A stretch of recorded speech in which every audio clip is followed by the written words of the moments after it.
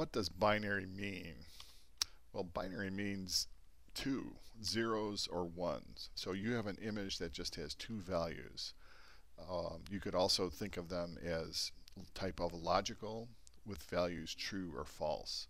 So an example might be an image like this that consists of one color, white, and another color, say black, as the background. So you can get binary images by thresholding gray level images. So take everything above a threshold and make it white, everything below the threshold and make it black. Or you can get a binary image as a result of running a feature detector. We often want to count or measure the shape of these two-dimensional binary image regions, and that's what we're going to focus on today.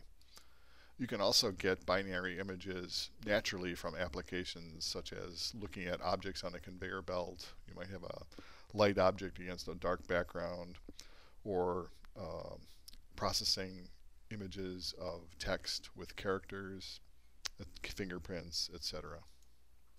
So I'm going to talk about thresholding, first of all, how to get a binary image from a grayscale image, doing logical operations on binary images, extracting connected components from these binary images, doing morphological operations on those components, and then computing properties of regions such as moments.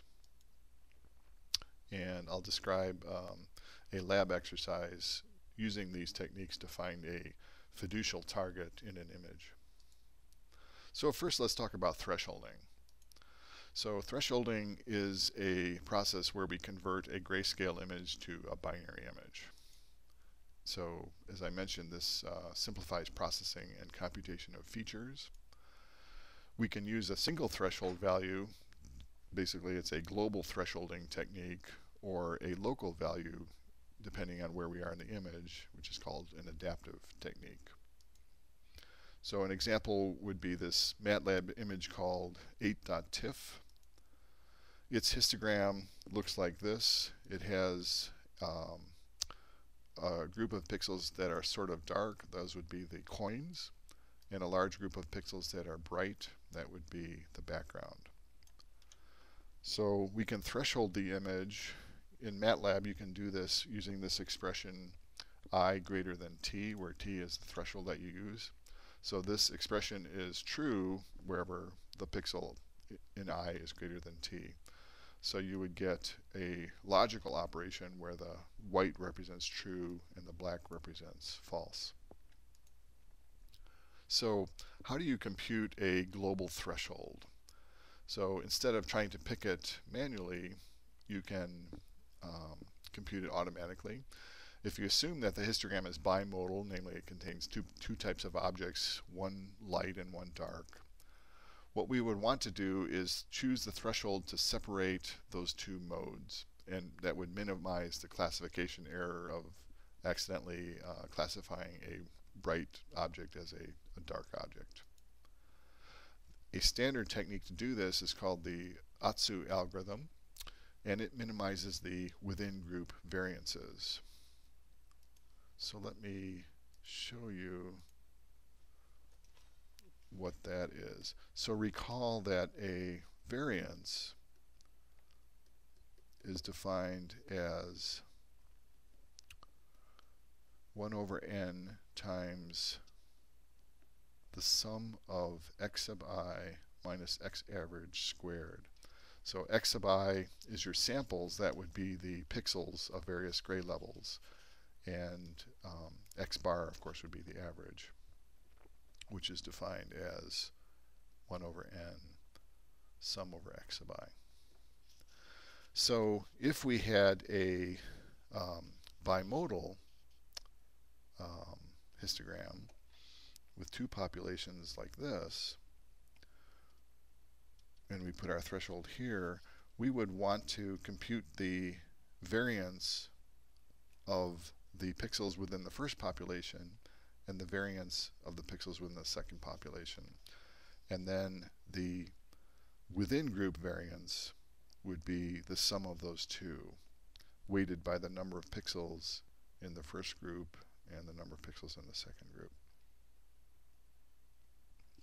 So the Atsu algorithm basically searches for a threshold that minimizes the score, and it would find a threshold that tended to bunch the basically it would find a group that would be tightly bunched in the first mode and tightly bunched in the second mode. In Matlab, the Atsu algorithm is this function called graythresh. It returns a threshold t. You can use that to threshold an image using I greater than t, or there is a function called im2bw. Let me show that in Matlab. I'll take this image called 8.tiff, which is the image of the coins.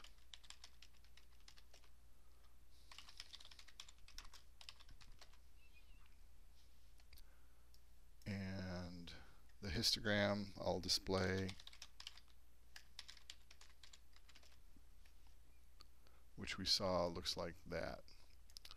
So the Atsu algorithm is graythresh. It returns a value 0.649. So 0.649 is actually a number, it's between 0 and 1. So the algorithm scales the output to be between 0 and 1. So if I wanted to look at the or compute the value between 0 and 255, I have to multiply that by 255. So I'd get a value of 165, which would be about right in the middle here of those two modes. Okay, let's look at logic operations. First, remember what a truth table is for a logic operation. So in the case of an AND of x and y to produce an output z, that is defined by this truth table. So z is true where x and y are both true. And OR is true when x or y is true. Okay. So we can apply those to images.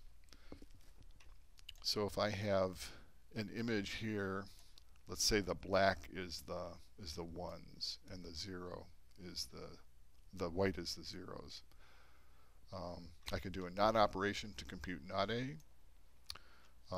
If this is two images A and B, I can do a pixel by pixel AND operation. So that would give me an output of a 1 only where the two regions overlapped, where they were both ones. Or an OR operation, I would get essentially the union of these two regions as shown here. So you can do that with other logic operations such as exclusive OR, NAND, and NOR. In Matlab, there is actually a logic type called true and false. Well, so you can create a image of false using this this command right here. This would create an image of false or zeros that is 10 by 10. And here I'm going to insert a region of ones or trues in the upper left corner. And in image B, I would insert a region of trues in the lower right corner. So given that, let's say essentially this is A, which is the ones here, zeros here, and B is the ones here, zeros here.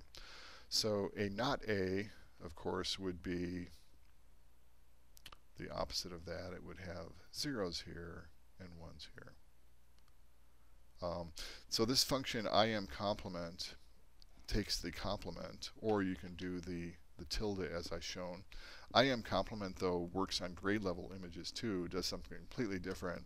It takes a photonegative instead of a logical complement, which is just a 255 minus A at each pixel. The AND of A and B would be true wherever I have the ones. So that would give a small region of ones that looked here and zeros everywhere else.